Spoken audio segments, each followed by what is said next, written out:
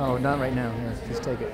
It is great to see so many people out here for this special evening. We're glad that you have made the effort to come. I know some of you have come from long distances, and we really appreciate that. And for those of you who are close by, we appreciate you coming too. We are going to begin by singing hymn number 87, God is Love. And so we have John on the piano, and Alex is going to conduct. And after that, Dean Stonehocker is going to give our opening prayer. Okay, I know you don't know the words, so you can find. So look it up in your phones, and there are some hymn books over there in the corner, but I figure all of you have phones.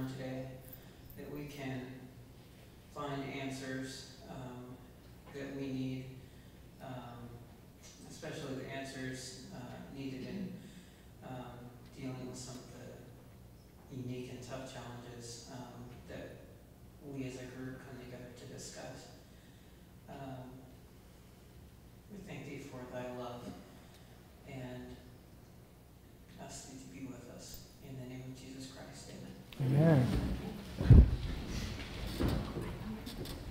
Thank you, Dean. I'm Jeff Wise. Those of you don't know me. And it is such a privilege to join together with you each month. We welcome you to the Hearth. We actually are here gathered around the Hearth. If I'd really been on top of things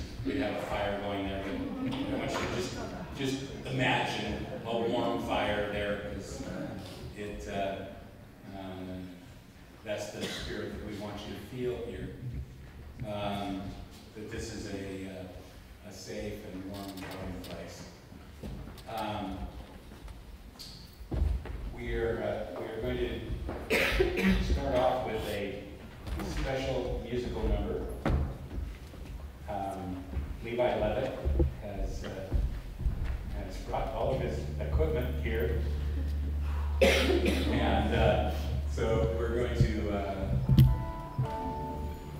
He explained to me that his acoustic guitar is in Hawaii, and so he brought the amped up version. Yeah, the heavy duty instruments. The only replacement I could find. He's going to be singing a song that he wrote. In that way, it's kind of like the Lord's work. He just takes what we give him, you know? So, we're all going to cross our Jesus fingers together and get through this.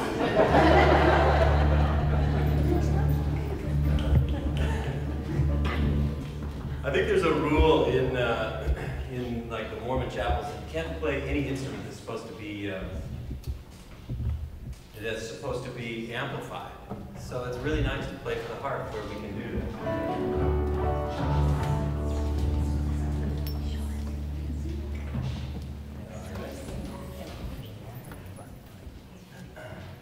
Is your mic working? Can you guys hear me? This is how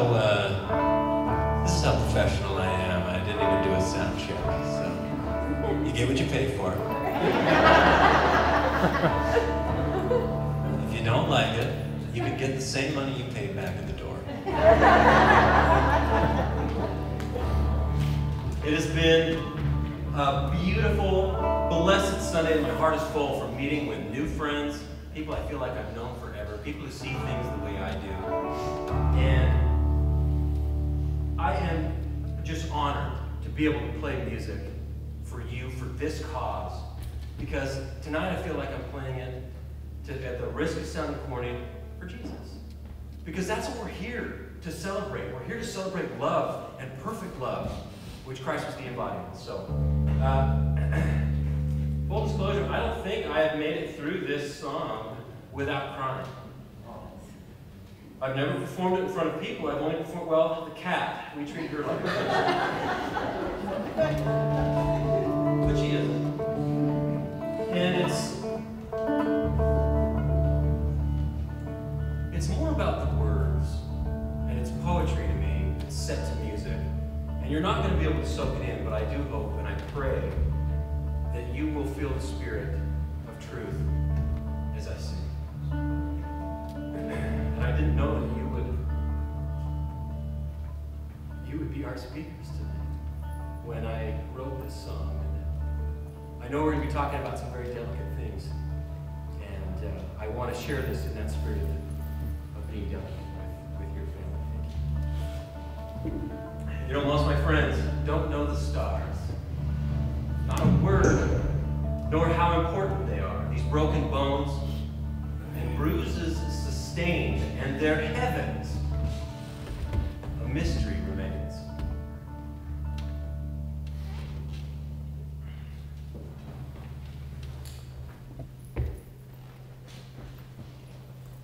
I'm gonna need to be in tune with the stars and the light of the moon. If the sun is where I want to be,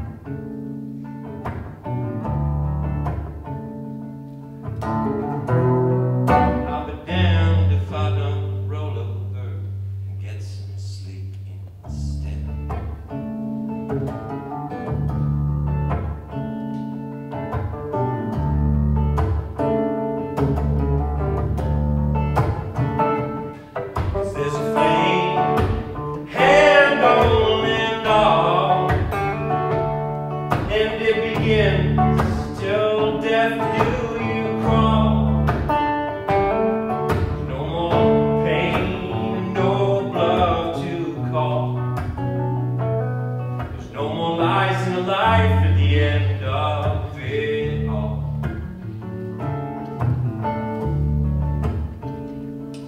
There's only light in your eyes at the final curtain call.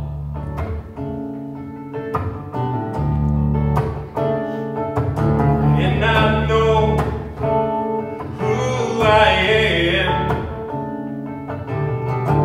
and I won't go just because you don't understand. Yes, I know the plan. You and my skin is burned by that eternal brand. My soul it burned when I learned and heard the plan.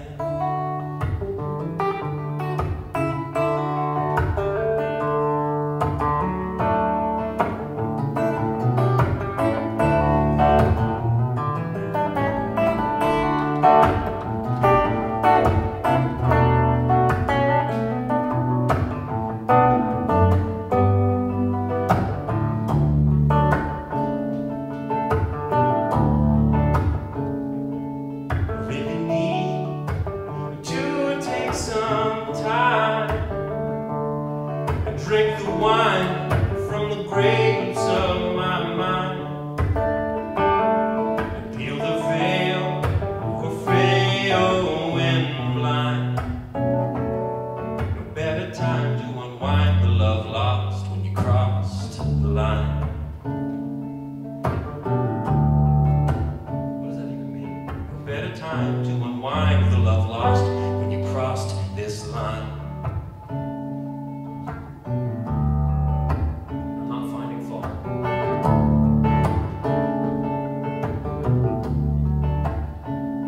We ask for light, but when the sky turns on, the morning moon kisses the dawn. Would you believe that we've moved on? Stiff neck is not a place atop which this face belongs.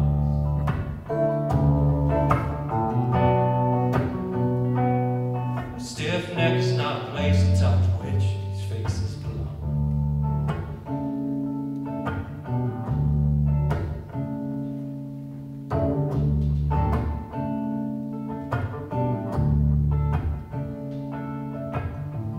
Gotta know what this test got for me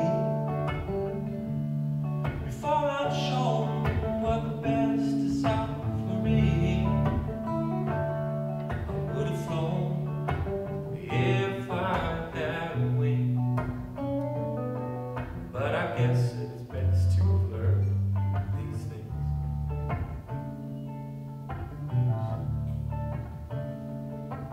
Well, I guess it's best to learn these things.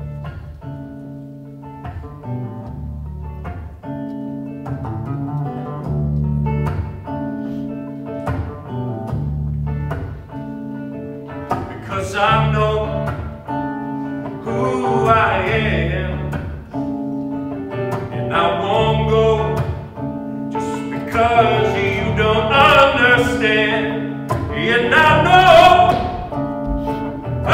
the plan. Yeah, my skin's been burned by that eternal brand.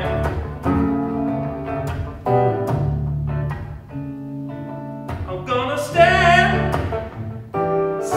right here until it lands loud and clear. You take me as I am.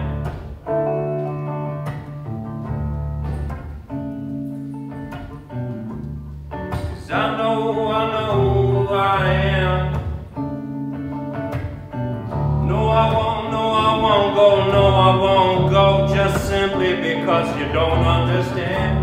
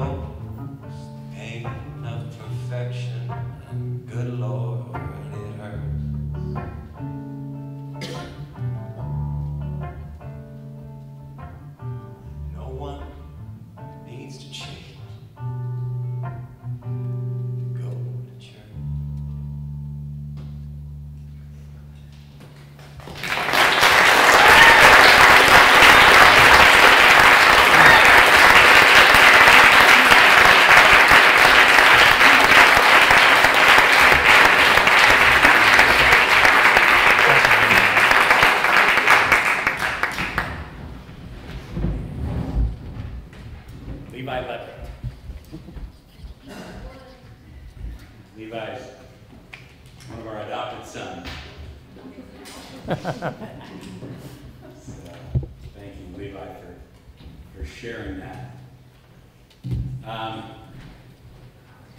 We asked Tom Christofferson to fly in from Utah to introduce our speakers. They are so special, we needed to get a special guy here to introduce them. So, I'd like to invite Tom up to introduce Alyson and George.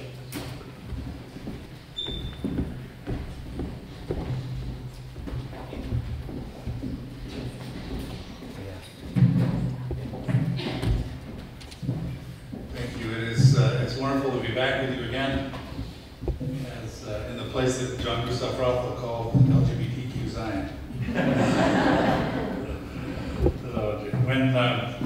When I asked Alyson how I should introduce them this evening, she said I should say they live in North Salt Lake, and then I should sit down. And I'm tempted. But I think you want to know more about my dear friends before you hear from them, and rather than quoting facts about their occupations or board memberships or family size, I want to talk about them as people. George is one of the most thoughtful men I know. I am one of his many friends who have received his kind, encouraging notes and phone calls. He's sensitive to the challenges in the lives of others and quietly steps in to make his part of the world a better place. He is utterly devoted to his wife and delights in her company. He is a rock of stability. And speaking of a rock, he has a body that is the envy of every gay man in Tuesday.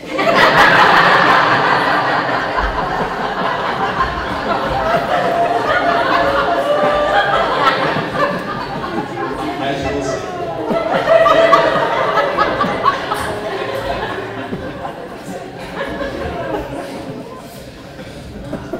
Alyson is hardworking and loyal, a friend to the end.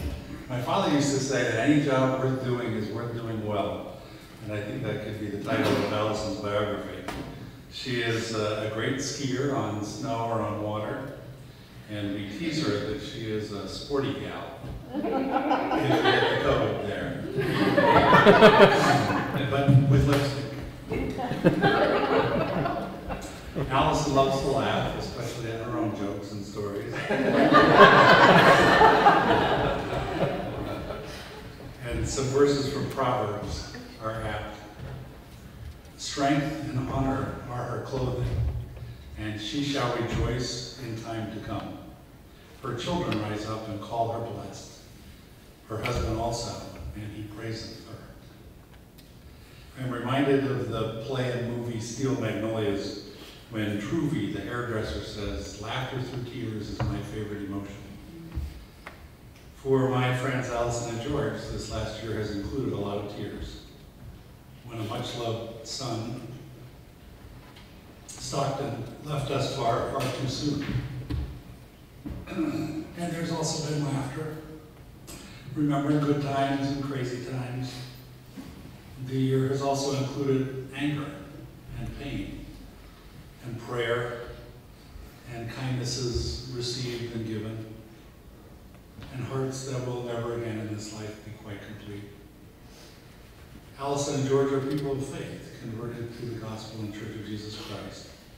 They are also people of action, who are working to make their family and all families, our church and our communities, places of less ignorance, of true charity, the pure love of Christ, of compassion.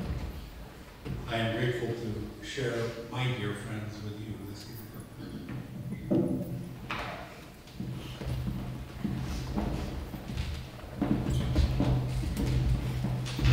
He forgot one part. There's always an argument amongst the girlfriends of Tom's as to who's the favorite.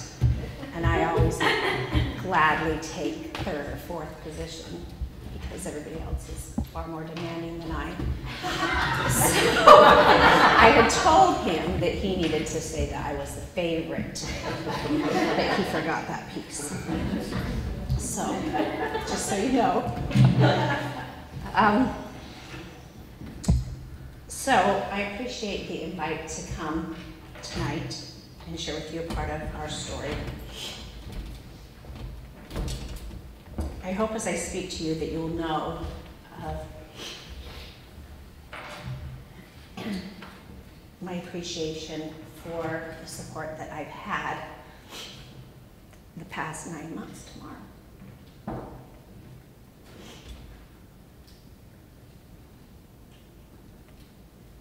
know, I always thought that 9 months waiting for a beautiful baby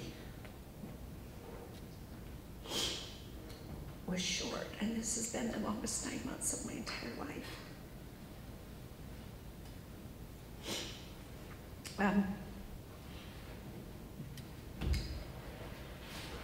And I don't even get a baby out of it.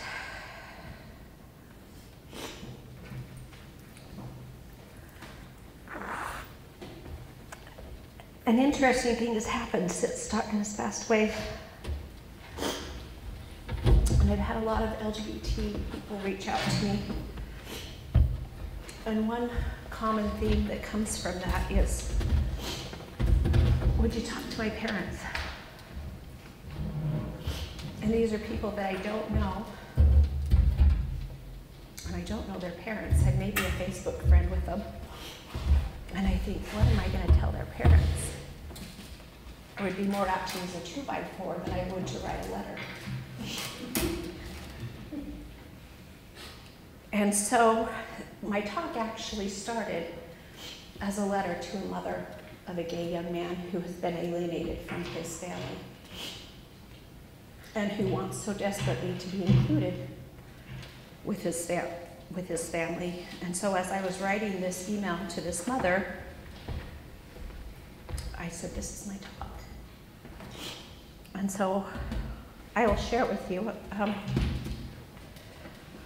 If I could sing a song, I would open with a song from the Broadway show Wicked. I'm sure you are all familiar with the song For Good. But as I've prepared this talk, these words have stood out. I've heard it said that people come into our lives for a reason, bringing something we must learn, and we are led to those who help us most to grow, if we let them, and we help them in return. Well, I don't know if I believe that's true, but I know I am who I am today because I knew you. It well may be that we will never meet again in this lifetime, so let me say before we part, so much of me is made of what I learned from you. You'll be with me like a handprint on my heart. Like a ship blown from its mooring by a wind off the sea, like a seed dropped by a skybird in a distant wood. Who can say if I've been changed for the better? Because I knew you, I have been changed for good. And not only applies to my son, but all of those that I've had the honor of knowing in the LGBT community, that I have been changed for good. Sorry, my nose and my eyes are running.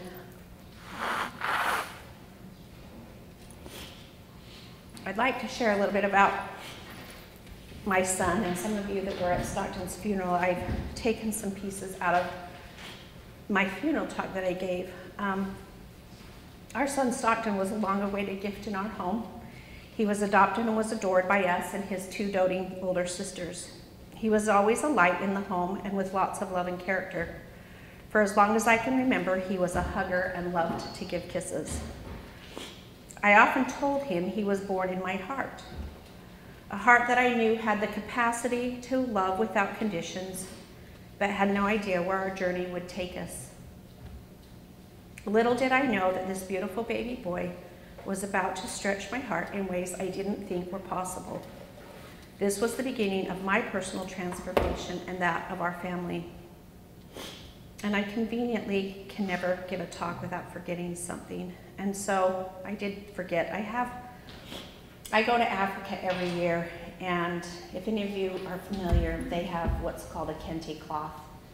And they weave the kente cloth one color at a time, and it's many bright and colorful colors. I had one with me. But after spending time in Africa over the last years, I've loved that beautiful African kente cloth. The cloth is woven color by color to make a beautiful piece of art, and so it was with Stockton. He was a beautiful, vibrant thread that brought color, adventure, love, and spontaneity to our lives. His talents were in abundance.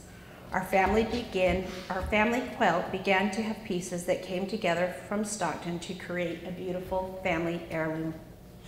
Before I knew Stockton's likes and dislikes, orientation, stubborn personality, and crazy zest for adventure, he was a large piece of the family quilt. My son was not a threat to our family, but a vibrant color that was woven beautifully into the family quilt of love. So often this beautiful being was the one who offered the extra hug and kiss to others and the apology when he had done something wrong. He was a peacemaker. He taught us to love deeper and to reach further in every aspect of life.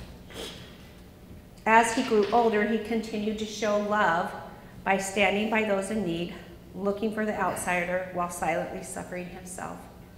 Stockton has and will always be the one who taught our family to love more freely, without judgment, and a love for everyone. We had the beautiful opportunity to become involved with the LGBT community, and there, Stockton found his tribe. I recall the first conference he attended and met other teens, and both George and I commented on the fact that we finally saw the light back in Stockton. In the words of Chieko Okazaki, no act of compassion is ever futile or wasted. Each choice to act from tenderness feeds our own spirits and becomes a conduit by which the pure love of Christ can spill into a world hungry for such transforming, abounding, and infinite love. We saw that amongst our friends, his friends and allies in the community, and Stockton loved that about his tribe. Although Stockton had found his tribe, he also had a longing for a community and belonging. He would often say to me, "What is so wrong with me that I can't have friends?" He wanted to know and feel a sense of belonging with those he cared for and those he associated with. I believe with all these situations, there's a layering effect of our lives and a culmination of experiences. Sorry, I can't see, my eyes are getting blurry. Knowing my son as I do, I believe his pain must have been immense for him to ultimately take his life. So this is where my life has been changed forever.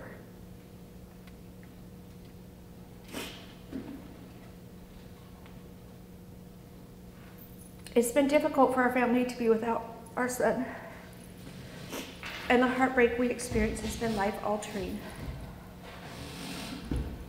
As I mentioned, I believe there's a layering effect with my son's death, but do know that my son did not feel loved by his peers, by his community, or within the walls of the church. He also did not feel a constant pull welcoming him in. It seemed we had forgotten the one while serving the 90 and 9. I hope to honor my son by helping bridge that gap that often occurs between LDS members and their LGBT brothers and sisters. Excuse me for a sec.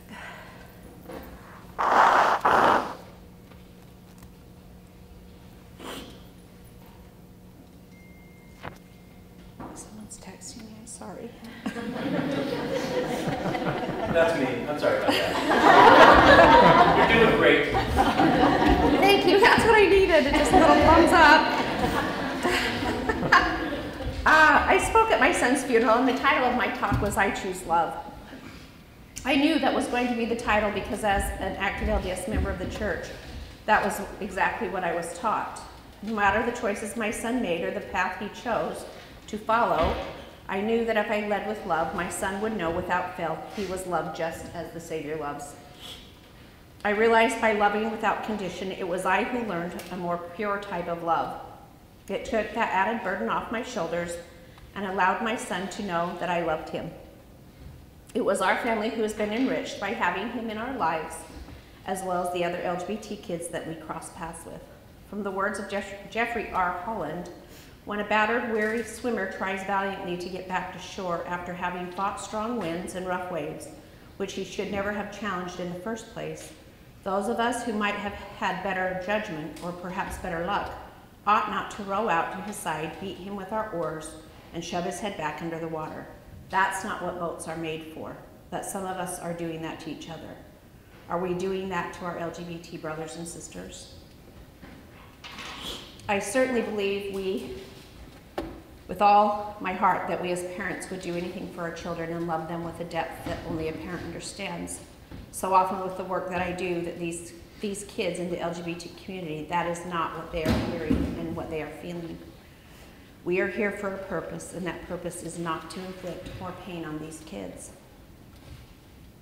I myself had to learn that it wasn't my job to impose my beliefs on my child, but to allow him the experience and be there for a soft place to land, to provide a haven from the storm and teach his siblings and other family members that we will continue to love and support.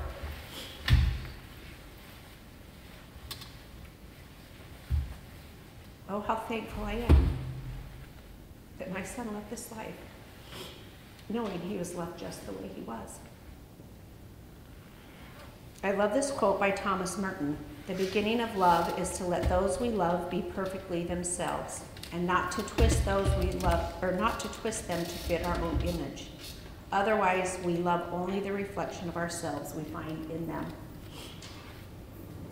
My good friend, my favorite Tom Christofferson, also spoke at my son's funeral. And in his talk, he talked about loving perfectly. He says, if our primary focus and object in life is to love perfectly, then we may discover all the Savior was striving to teach us.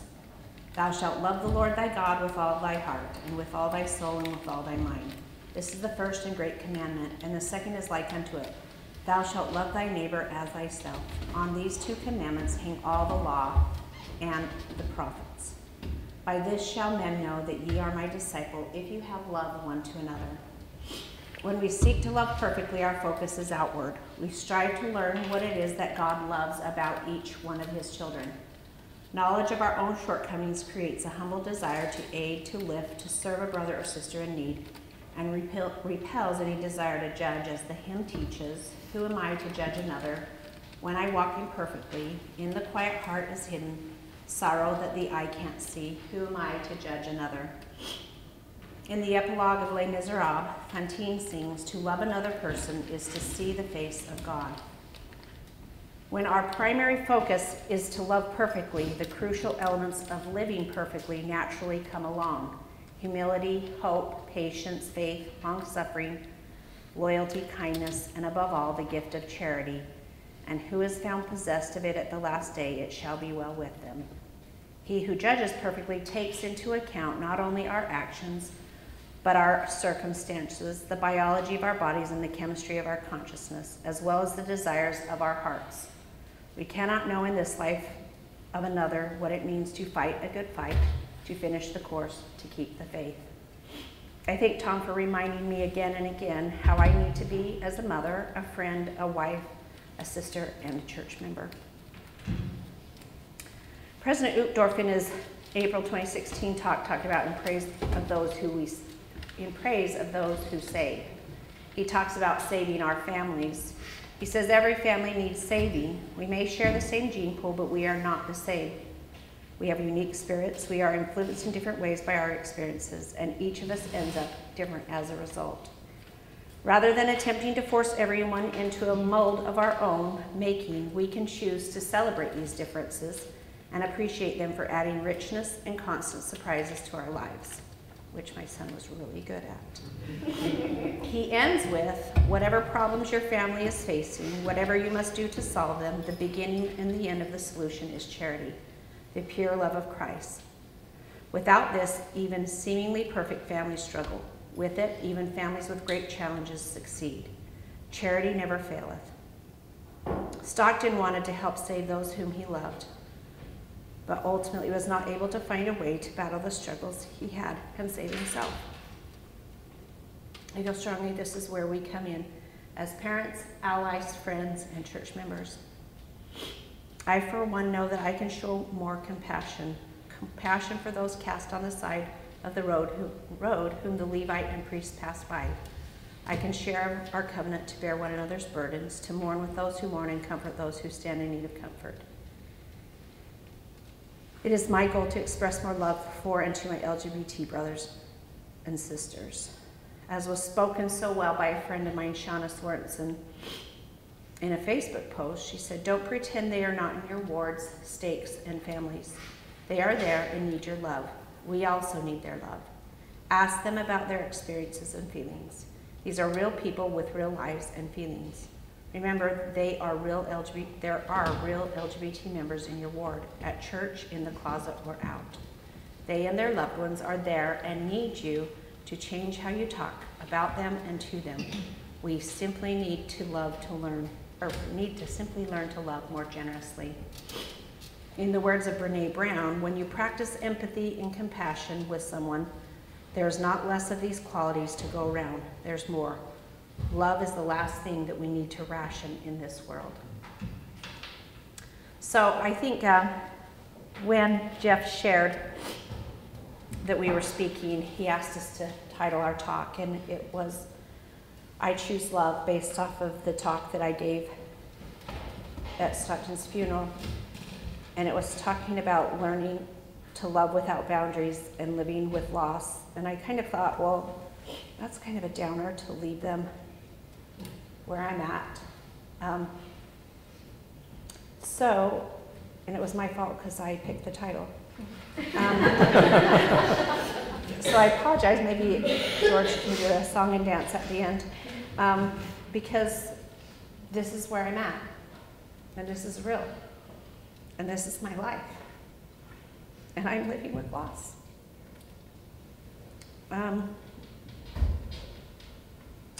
So this is what you get. And did you say I was really honest? Yes. Okay. As I thought about sharing my feelings on living with loss, I have to say I felt the despair of wanting to be with my child.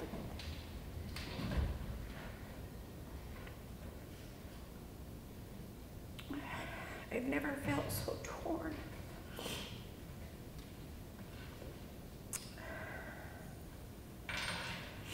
Between two places.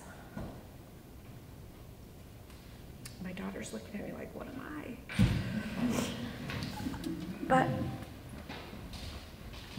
it's the, I can't describe it other than there's a piece of my heart that's gone.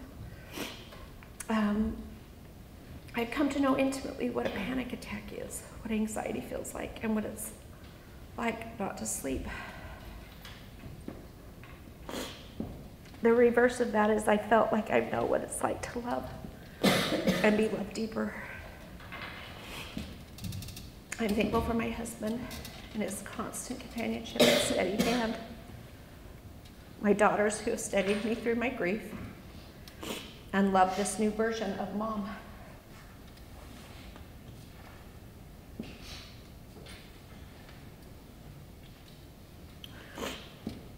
My friends who've been willing to step in my grief with me and allow me to share my deepest fears and darkest moments. How do you share these things?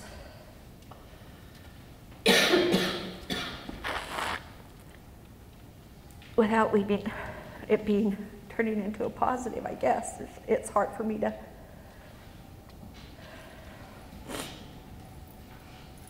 see that silver lining at times. It's interesting to see what the worst trial of your life will do to your perspective. Yes, I still get up every day, but more mornings than not, that demon has blanketed over me, and I'm suffocating on the darkness that embodies him. It's crazy how you were lonely for your old life It seems now that my life has a before and an after. A massive fault line that lies in the middle of what used to be and what now exists. So now I look for steady, firm footing on the other side of the fault in hopes that I can find healing. This quote has resonated with me as I pondered this experience. I thought I would have to teach my child about the world. It turns out I have to teach the world about my child. My child who's no longer on this earth.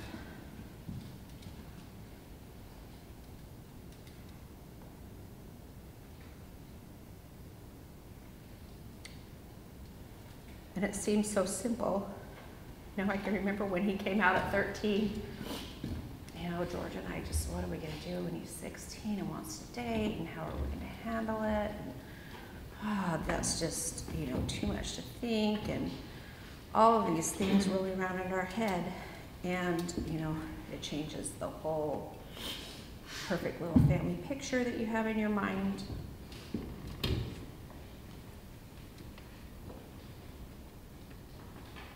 And now,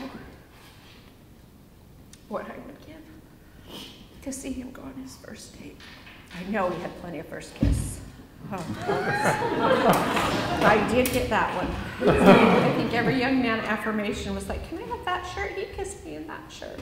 It's like, oh. But so we, just so we're clear, he was kissing him.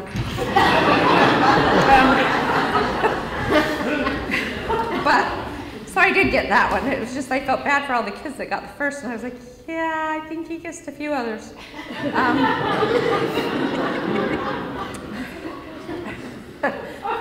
So I did get that. But, you know, to marry, to enjoy a healthy, long, fulfilling life. And I can't continue on without honoring him for the vibrant young man he was and the zest for life he shared with us and those that knew him. I have felt a strong nudge from my son that I need to honor him by reaching out to our LGBT brothers and sisters even more. Words that often come to my mind are urgency, reaching, understanding, compassion, and of course, love. I've sat more with my LGBT brothers and sisters since Stockton's passing. I've heard the following said by parents on several occasions: I'd rather have a dead child than a gay child. First of all, I'm the wrong mom to say that to. I'm here to tell you, I hope you realize what you have in that beautiful living God, child of God that is gay. If your relationship isn't where it should be, I hope you'll reconsider your relationship with your child and cherish the moments you have with them by your side. Include them in your family and your extended family. You will find a greater capacity to love and understand. I know it. I know it because I chose love. And I found a greater capacity for love and growth because of it. And for that, I am grateful to have had 17 years with my son. As we strive to reach and love one another, I would ask also the LGBT community to love and look after their own. Please create an environment that is healthy, that is inclusive and kind. Be the kind of friend and mentor that you can be proud of.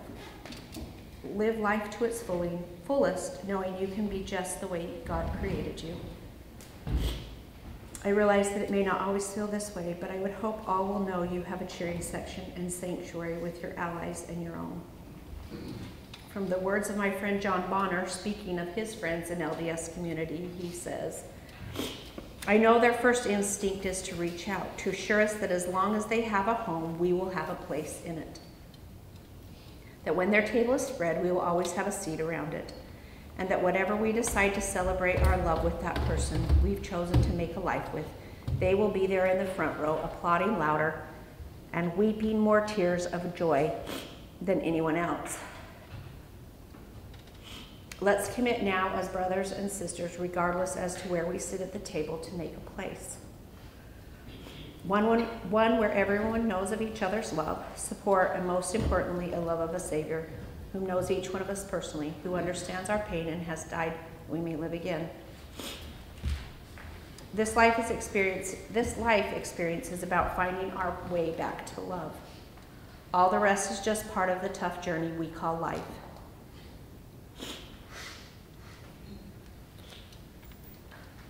Thank you, Stockton, for being my teacher.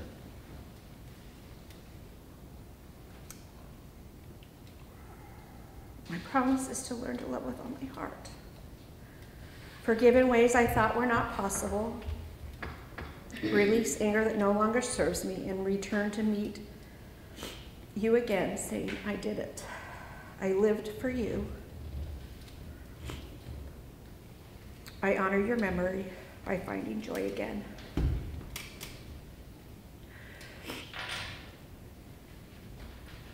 I appreciate the opportunity that I had to come and speak to you. This has really been my first time that I've publicly really talked about Stockton's passing, and so it's kind of emotional for me, so I apologize. But I hope that you will know of my love for not only my son, but for this community that I have been able to be a part of, that has included me in their circle. It's an honor for me to be included and be counted amongst friends in this community, and that is something that I do. You know, sometimes I feel like I'm straddling this fence because my connection is gone. It's like my membership expired or something. And I'm like, I signed up for live, I promise, you know, I'm here, I'm in it. And so I want everybody here to know that you have a cheerleader in me and a supporter and a door that's always open in our home. And so I leave that with you. In the name of Jesus Christ, amen.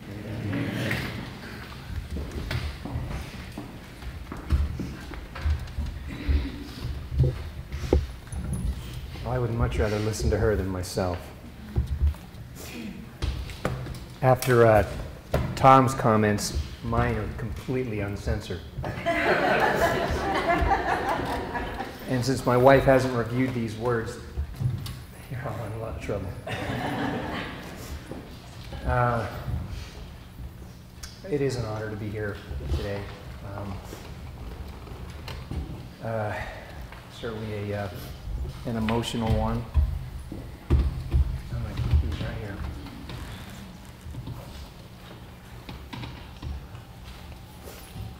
From the moment that Jeff asked Alyson and I to speak to this group,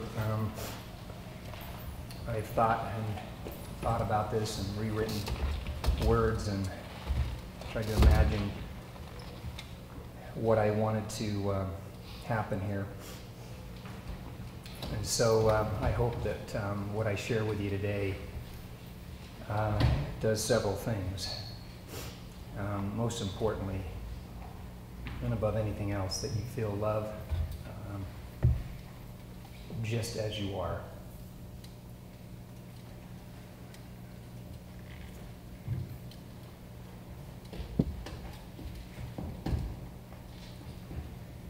It is also an honor of mine, as much as it's great to be here with you, more so to be here with my wife.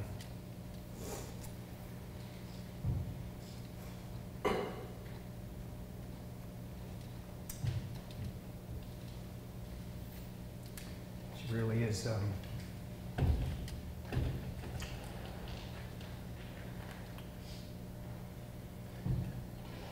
sorry, I lengthen out my talk. Pause like that. She really is my best friend, and even more so through this experience, my battle buddy. I really could talk a lot about her, but before I get in a lot of trouble, I better stay back on focus here.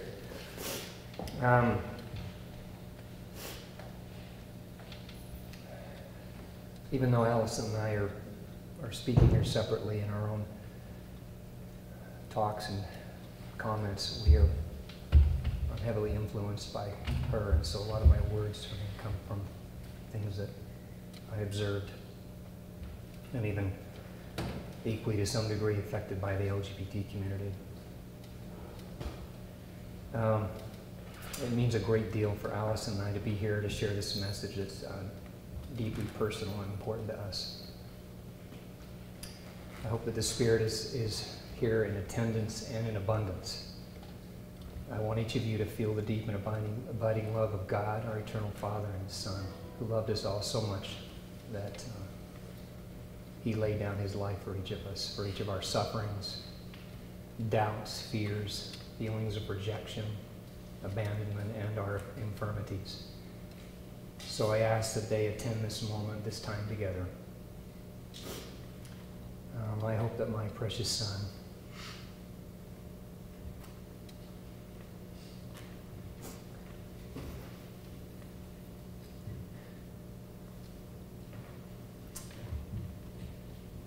will be proud of us.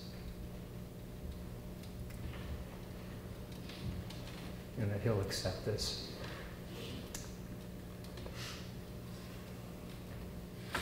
Stockton.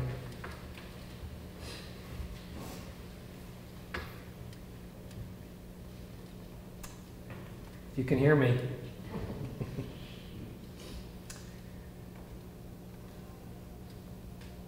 Know that I fully accept you. Just as you are. I want you to feel our love for you and appreciation for the beautiful child that you are. Just as you are.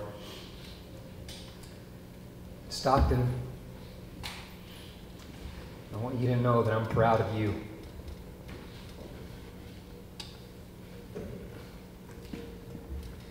I'm certain Stockton is here, and I'm grateful for that. So if I swear, if I tell a terrible dad joke, note that Stockton influenced me. And yes, I'm grateful for that. The things that I will share with you are my experiences, feelings, and even emotions. I have learned a great deal about love through the pain and grief of losing a child. I stand here to openly show and give respect and reverence to my son and all those who are now gone a bit early. I'm not the only one who lost a son, a precious child. Each of you here lost a son, a brother, and a friend. Lost are those moments and memories that I personally was ready for. Gone for a time is his laugh and his smile that could light me up in the room we were in together. Lost are his dad jokes, which are much better than mine. Just as my child is yours, yours are mine. We are here gathered to raise each other, lift one another, and truly be one, a community of love and unity. It is my desire that we will walk away from this moment armed more so with the deep and beautiful power of love, and in doing so, make a significant difference in our marriages, families, friendships, and communities. If you love someone, you are always joined with them in joy, in absence, in solitude, in strife. Rumi. From the moment I set my eyes on my son, I fell in love with him. His infectious smile, laugh, and mischievousness were an instant hit with me. His precious hugs and endearing stare would melt any frustration and would heal any sadness. His light was very powerful, and that continues to be very powerful. Stockton always wanted to do what I was doing. From going for a run to making a protein shake, he wanted to be like me, and I love that.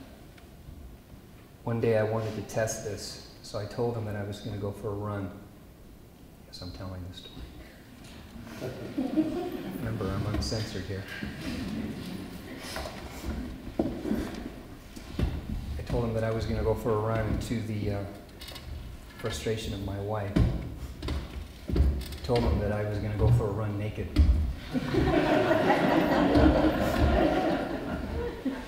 And he looked at me several times, making sure that that was really what was going to happen. You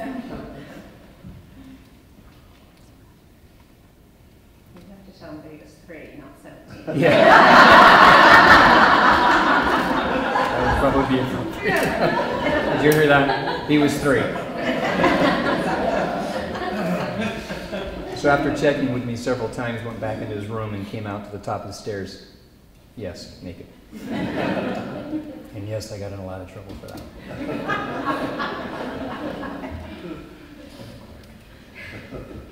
I've been running dressed ever since. My son and I share a great love for music. I have found myself listening more to the music he loved, like Lord. On many occasions, I would listen to him practice his guitar in our living room, and he had a song that he would sing, one of many that was a favorite of mine, falling slowly from the musical Once. As he practiced,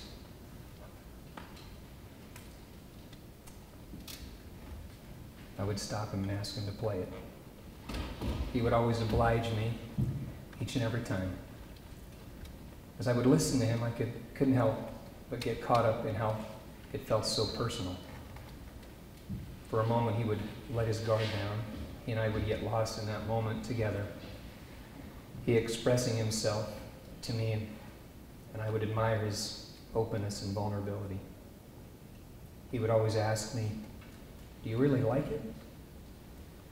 And once I left myself, I would respond with, "Wow."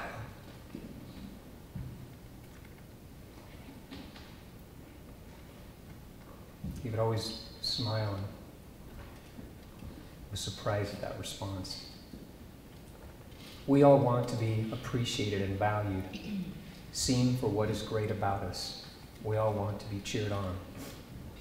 I love these words from Archbishop Desmond Tutu. There is no situation that is not transformable. There is no person who is hopeless. There is no set of circumstances that cannot be turned about by human beings and their natural capacity for love of the deepest sort.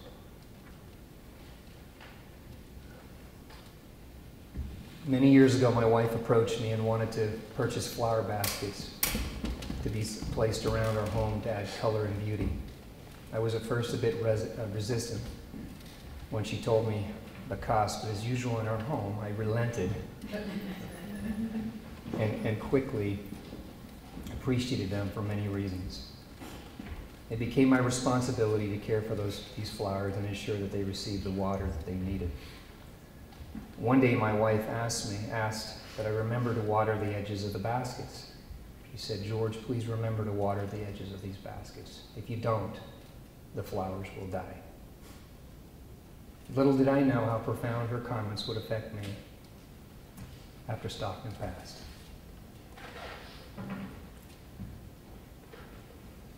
Just after his funeral, I was out in our yard watering those same flowers. And her words came to me with such force that I began to cry.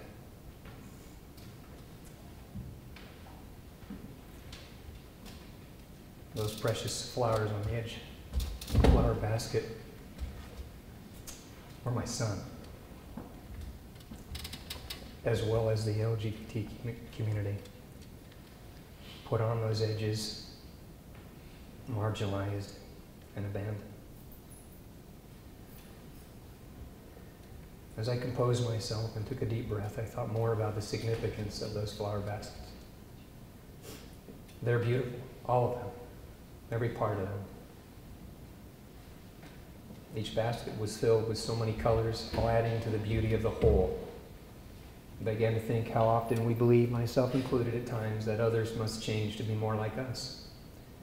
I thought how drab the flower basket would be if all the flowers were green or the same color, having no variation or difference. Just like my flower baskets, we all need the water and nourishment, love, kindness, and appreciation of our divine design. And just as my flower baskets, there are great beauty and benefits in differences. We are created with differences for a grand and divine purpose. He created us with identities after his holy image. And I'm a firm believer that our Father in heaven does not make mistakes. Love is something that we are all born with. We come from the most loving beings, our heavenly parents, our elder brother, Jesus Christ, who gave us the most perfect example of love in his atoning sacrifice. Love is also a choice. We have been blessed with the agency to choose. One of the greatest things that I've ever heard is this, and he commanded them that there should be no contention one with another, but that they should look forward with one eye, having one faith and one baptism, having their hearts knit together in unity and love one towards another. Father gave us many commandments, but there being no coincidence when he made the first two commandments and their focus, the importance of love. My friends, I choose love. I choose to love you with your strengths and your weaknesses, with your good and your bad and all that might be, whether you be black or white, gay or straight. I love that I can look at you and that I don't need to separate you with labels. We are all children of our deeply loving, caring heavenly parents. They see, value, and love us equally. Through love, all pain will turn to medicine. Discussing the loss of my son is a challenging subject matter. Men don't normally talk about the things that hurt them. The grief I have felt is difficult to express, as I'm often left wondering how, what, and where I could have been to bring some peace to my son that he might want to remain with us. As a father, I have felt great need to not only deeply love my child and all of my children, but to also protect them. The grief I feel includes the struggle of wondering why I needed to protect my son from people that should have treated him differently. I also feel the loss of the community that I thought was and would be so much different in this moment, the one that was going to bear my burdens with me. As much as this is incredibly difficult, I have gained an understanding of what my son felt as I learned through this how vital the community can and needs to be. This experience has moved and motivated and inspired me to reach out to the LGBT community and to look at each one as I would look at my own child. The loss of my son has ultimately provided the fuel to raise my words and deeds, seeking to create a safe place, encouraging a community of deep love. I have a Gary Price sculpture in my office in my home titled The Ascent. The sculpture depicts a scene on a jagged cliff where two Native Americans are climbing this cliff. One is reaching down to the other in a spirit of love. The Indian poet Howard Rainier penned these words in association with the sculpture, and it is titled The Ascent. Grab hold and take this hand that reaches out to you. Look up. Into my eyes, my spirit cries out to you. Friendship is my thought. Let us climb the jagged cliffs of life and fight the ascent of opposition together. If I can lift you today, you will look back and grab the hands of 1,000 more. That is the way the Great Spirit would have it. May we all better enjoy our own flower baskets and see the world that is around us. May we all love without boundaries, appreciating and celebrating the differences in each of us. And thank you for being here with us tonight. And I thank you for taking some time to share this with us. And I say these things in the name of Jesus Christ. Amen.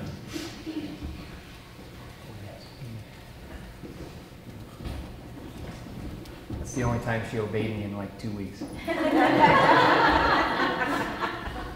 So we're supposed to be up here to answer questions.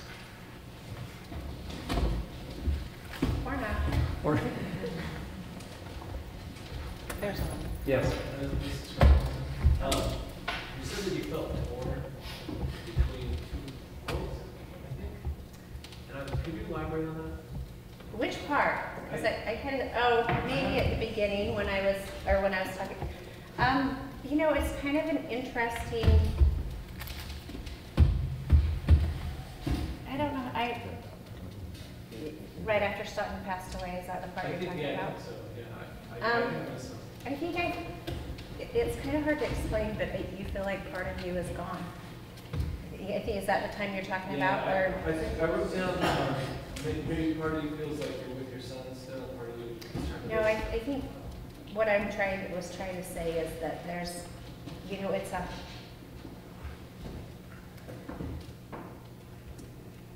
I don't know.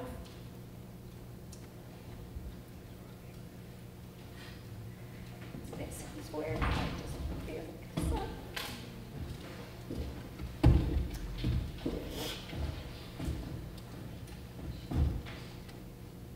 That's your question. Yeah, thanks. So, I told you my brother was sitting right there. I can't keep saying that. Do you feel like Stockton's passing has made a difference in your community or in your ward or your state in a good way? Has it opened people's eyes to what needs to be done to prevent these kids from feeling so marginalized? We had planned to move and sold our home before Stockton passed away. We were trying to get him into a new high school. We felt like that he needed a change. And so we sold our home, and then within 2 weeks, Stockton passed away, and then we were moving into a new state, a new area. I mean, in Bountiful, it's, or, you know, Utah, the states are, you know, one right in a row. So we moved into an area where we really haven't been very involved. I don't know that I felt like it put any more pressure on for change. We were invited back to speak with the state leadership in that state. In our previous state. In our previous state. And, you know, we did have some dialogue with them, but,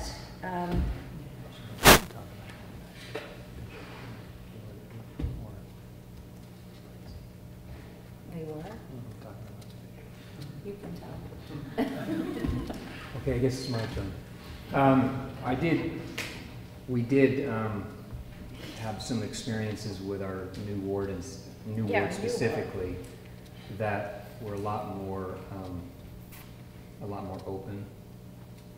We had some pretty significant challenges in our previous ward and state, so it was a pretty stark difference in being open to talk about it and those types of things. But I also feel like they also aren't going to come in and challenge a grieving mother, because I kind of gave them the what for from the beginning. So in a way, I feel like they kind of just took it and were like, okay, great, because what are they going to do, challenge me when I'm in that vulnerable position?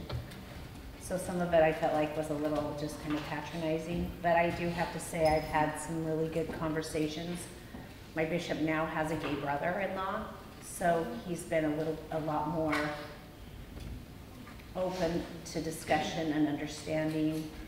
We have a gay couple in our ward boundaries where we live now that they're very inclusive of in the ward, in the neighborhood. They don't participate in church, but in the neighborhood as a whole, they're very inclusive of this couple, and we'll wait and see when my rainbow flag goes up in June how much they love me.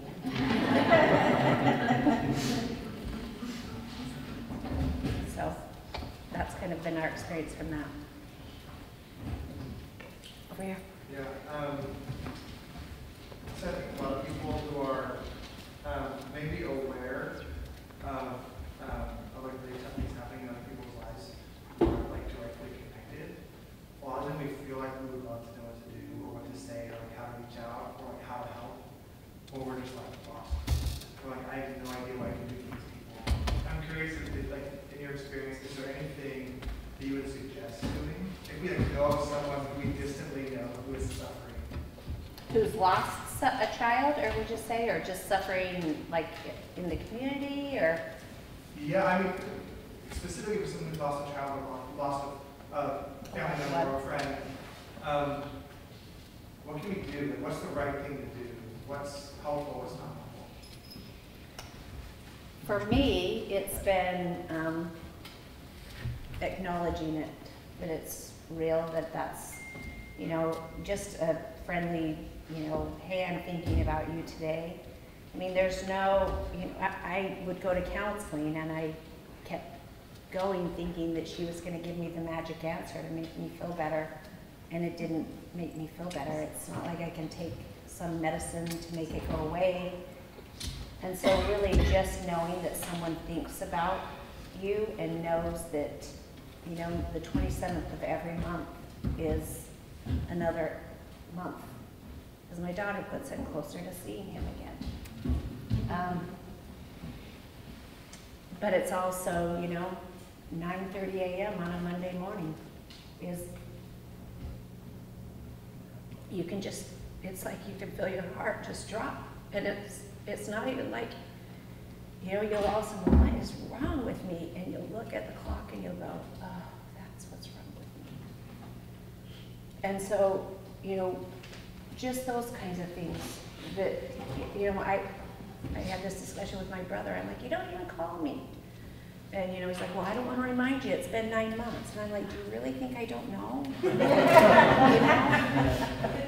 So for me, it's, you know, recognizing that, you know, I know this must be hard, but, you know, I'm cheering you on, or, you know, I'll grab a drink, or something, you know, like that.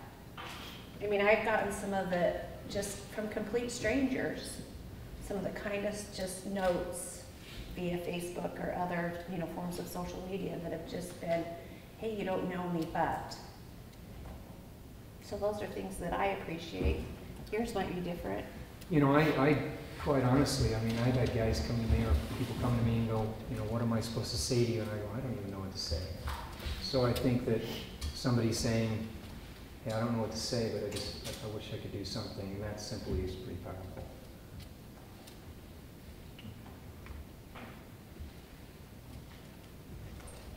A couple of questions.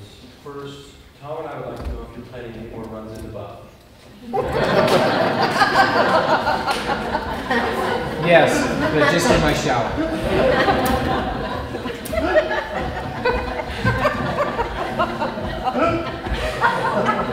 By the way, Stockton would have loved your song. His wife isn't here to control him, that's the problem.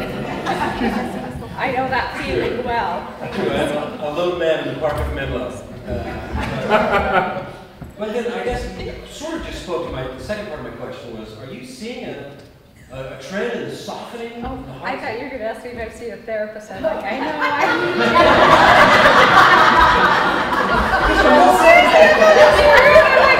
there is something wrong. Like 6 people you should talk to.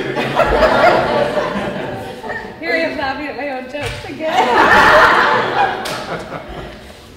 Are you seeing softening in the hearts of the saints around you? And is that giving you the courage to raise that rainbow flag in the front yard? No, that's not. Yeah, we just do that because we're obnoxious. You know, I don't know that I do see, I mean,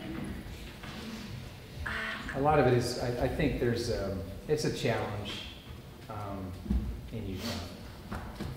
It's just a challenge. Tip the cap to you two for staying and laboring in that part of the vineyard. Bless you.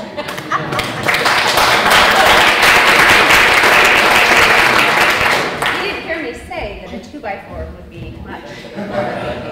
We have some readily available in our garage, too. That was my third question. The address of the person who said I know they have a dead son and a gay son. What's that address? I'm going to send a kneecap guy over there. Take care of her. What is that? What's that address? We want to send somebody over to her. Yeah, well, I know a few. I think it, you know what, I think it's, to some degree, I think that comes from an element of fear that, you know, I find often that it's easier to ignore it and hope it goes away than address it. And so if you just kind of shove it to the side and pretend it doesn't exist, then you don't have to address it. Well, it's so far stupid.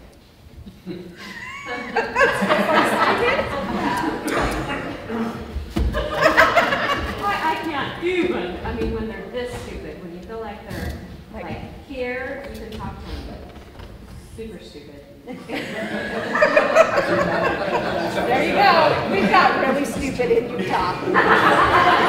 She just defined it in one sentence. No, I think, you know, it's been interesting. We moved to a younger ward, and I will say that that has been a little bit more refreshing. I think we are right on the cusp of Salt Lake City now, which, you know, I think most of these people, if they could afford to go right into Salt Lake City, they possibly would. They work in the city.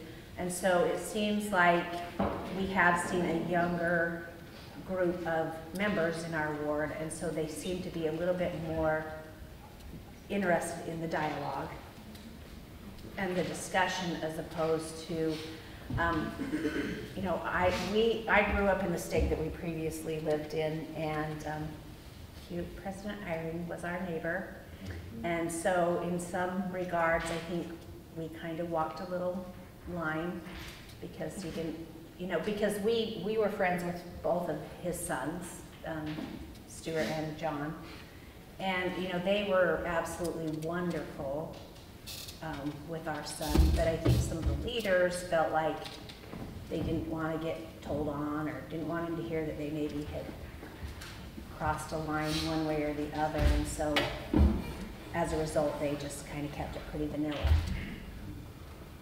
So I'm Young Men's president in my ward, and I have a youth that is gay. What would you recommend for like a leader? You know, that's where I would probably put a lot of my eggs in that basket. I think that was one of my biggest sources of heartburn in our ward. My son was not welcome. They did not want to talk about the young man that was gay, nor did they make any efforts to be inclusive. And so for me, obviously you're here so you understand the dynamic of the LGBT community, which is huge. You understand that they can sleep in the same tent and be okay, right? That was a problem with us. We, you know, if he goes, other parents wouldn't allow their kids to go. So. So one quick comment real quick. Preston, I think one of the things that's really important is the fact that you're here. And I think that, you know, ignorance cannot, you know, you've got, at some point you've got to be willing to step into a space that you just don't understand. Well, you do know that gay kids don't like to play basketball, right? I don't like basketball. Yeah. I kept telling him, I'm like, he is not going to show up if you play basketball every week. Now, cooking with the young women, he'll be there. Just a thought, you know, you have to add it. Yeah, I guess my question, I'm Preston's wife, and we have a gay woman in our ward, and our young women's, and I'm in the young women's, and so one of my questions is the level of I feel like we both try to do a pretty good job at supporting these youth and meeting them where they are, but at what level is any amount of interaction like hurtful to them? You know, in this case, you know, most of them are active, they're not necessarily coming to church, and we invite them over to our home and kind of meet them where they are, but is there ever a point where even that is harmful because we're also, you know, part of the church? And I don't know if I think you let them take the lead. I mean, I think you've got an expert on the back row back there, right? Aren't you an expert? Yeah. I mean, I think you take their lead, though. I think, you know, like my son really, the minute he read the First Strength of Youth pamphlet when he was 12, and it said that homosexuality was a sin and that you needed to talk to your bishop, he turned off. Because he was sitting there going, wait a minute, I haven't done anything.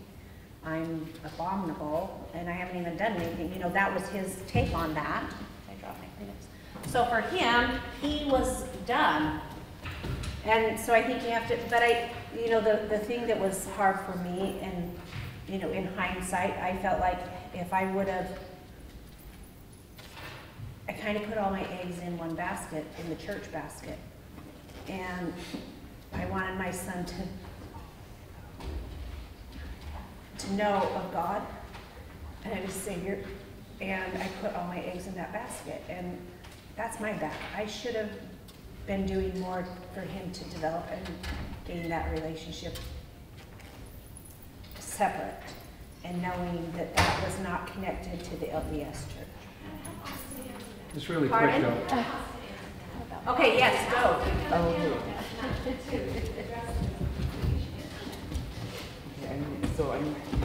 Talk really loud, but. So, I think that for a leader, what's really helpful is what you said, of meeting them where they are and then them take the role. Because for me, I have decided for myself, I'm not doing it anymore. And for the leaders, I've let them know, like, I'm not interested in participating in the activities. So I appreciated that they invited me to participate, but I also appreciate their respect of letting me choose what I want. So. But as the mom, just that one thing there, the coolest thing happened just like 2 weeks ago. His Sunday school teacher, so Austin is inactive, he doesn't go to church. He had hit it off, he didn't even realize I was a Sunday school teacher, just at one of the ward activities. And they both share a love of art museums, and her family doesn't want to go. And so they talked about they should go sometime. And she made a point of following up, not just making that offer.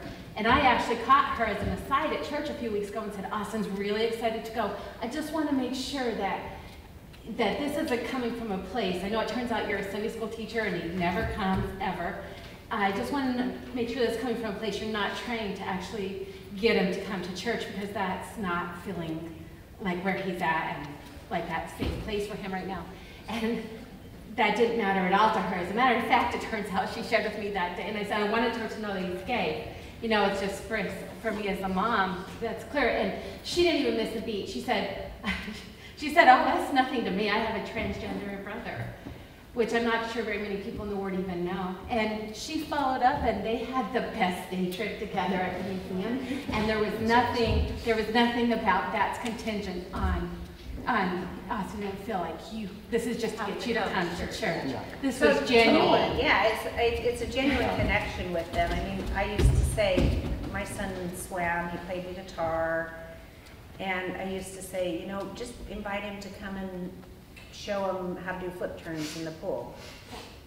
Or, do those, make connections that aren't necessarily, they don't have to be church related. To your point, his young man comes and bakes with me on Saturdays. So. He comes and bakes with you. Oh, stop. Yeah, He loves to bake. It's not about like backpacks. It's just wanted to make sure that, right. like both of us as leaders were doing. Well, and I think and encouraging the other youth to be inclusive and understanding. That was the one thing that our young men would say to us, I can't associate with you because you're gay. And that's not everywhere in Utah. That's not. But I might tell you my experience. And in our experience, it was that. And so for him, it was very difficult for him to feel a sense of community. But yeah, that was our experience for sure.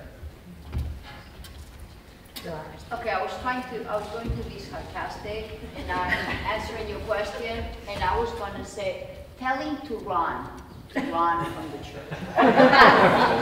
Okay, the only reason I was trying to do that, I have a gay son, and I've never seen him now happier since he left it, only because this new policy, it destroys our LGBT kids. And this is what we need to understand.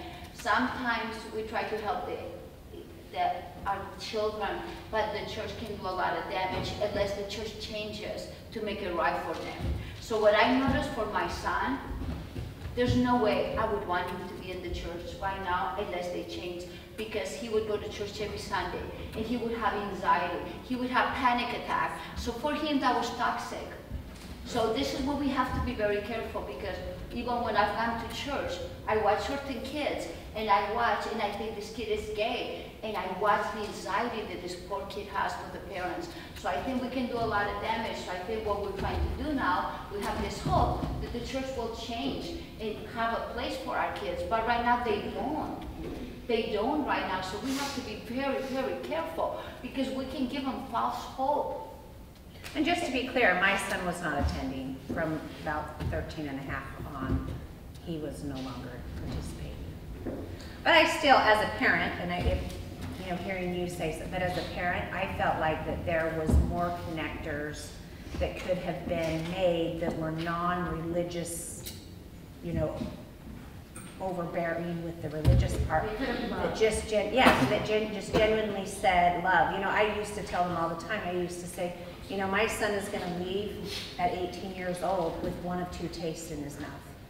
And it's going to be that, you know, those leaders, they loved me, they cared about me, and they wanted me to be a part of them. I chose not to, but, you know, I knew that they genuinely wanted me to be a part, or he is going to look at him and never look back. And that's where he was. He was never looking back. We're going to take one more question. Yep, I got like 3. Okay, well. Okay, we'll do these 3 real quick. Okay. Kimberly, go. So you know I love you guys to death. Oh, that's a preface to. Yeah, brace yourselves, Kimberly. And I promise you I'm not trying to therapize. That's not my role tonight. But I want to back up about 5 minutes to a statement that you made about putting all your eggs in the church basket. And then you said something I felt was riddled with guilt and shame.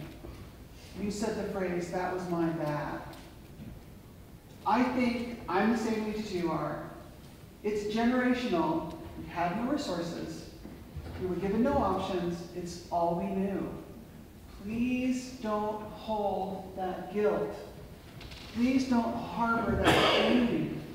You did the best you could with what you knew. What does Oprah say? When we know better, we do better. Hello. We do better. And when you knew better, we did better. So please, from the bottom of my heart, as a parent, as a member of the community, please don't harbor that guilt. And now he's got a long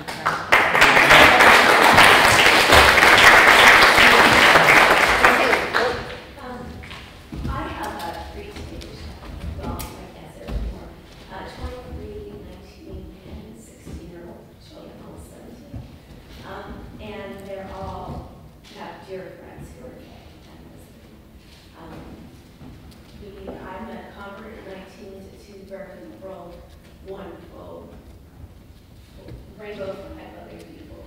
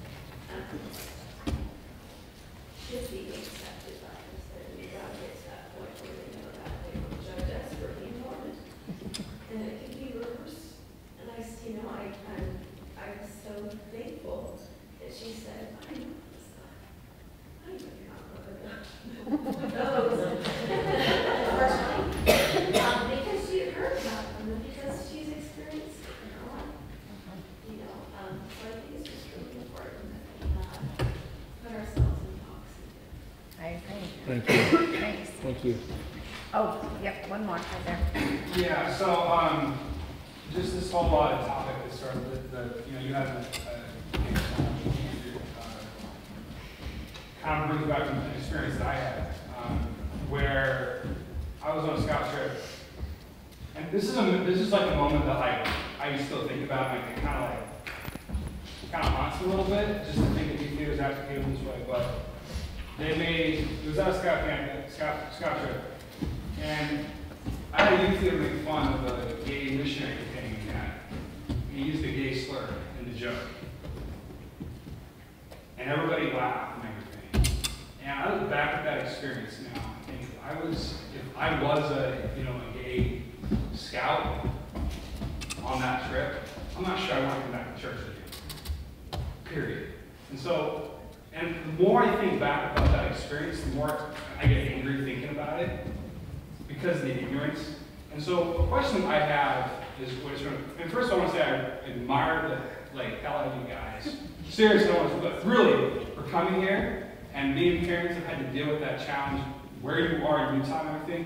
So the question I want to ask you guys is, are you guys getting opportunities to speak to youth leaders and do Fireside? Because I think that your story would do wonders in that particular part of the church, because I think that if the youth knew that have more love and everything, then that would change so much. So are you guys getting opportunities to...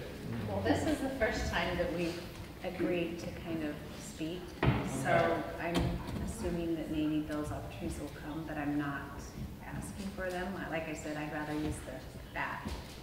Okay. No, that's not true. Well, kind of true. But no, we've shared our story with the PR department and with the church, and so we do have some dialogues going, but it's not like we're trying to carry the church torch either. We are wholly in the LGBT Mormon camp. So that's what we want to do, is help our LGBT brothers and sisters that are LDS, that they feel our love and support is where we're at. So, thank you.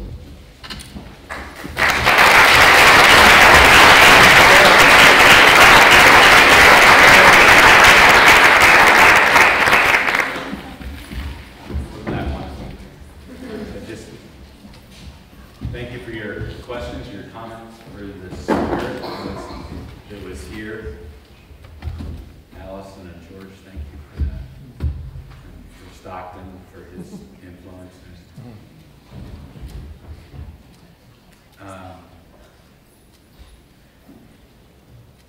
What we're going to do is we're going to close with a prayer. I'd like to ask one of the Asper sisters to say the prayer. You guys can decide who it is. I think the tall one would be good. You guys get to decide. Hey, you might be checking your friendship. Perfect. It's a loving, forgiving group. While you guys work that out, there are refreshments. There are refreshments over here. We encourage you to stay and mingle and get to know each other and to share hugs and love with one another. Something I forgot to mention at the beginning that might now be an issue for some of you: the restrooms are at either end of the stage. So if that comes up, it's over there. All right, we're going to have a closing prayer. It's been delegated. All right. Next time. Our Father in heaven, we're grateful for this beautiful day, and we're so thankful for the Savior and His example in our lives. We're grateful for His atoning sacrifice and the knowledge that He loves us and knows each of us by name. We're thankful that we could be here this evening and hear George and Alyson speak in a very personal way about their son and their experience with him in the church. We ask you to help us to do better as a church community, to inspire others to do better, to be those who will take on the mantle of leadership and making a change in the church in this area. We're so grateful to have each other, grateful to learn from each other. We're so grateful to have the Savior's example in our life. And we say this in the name of Jesus Christ. Amen. Amen. last thing is that the next Hearth will be on April 30th.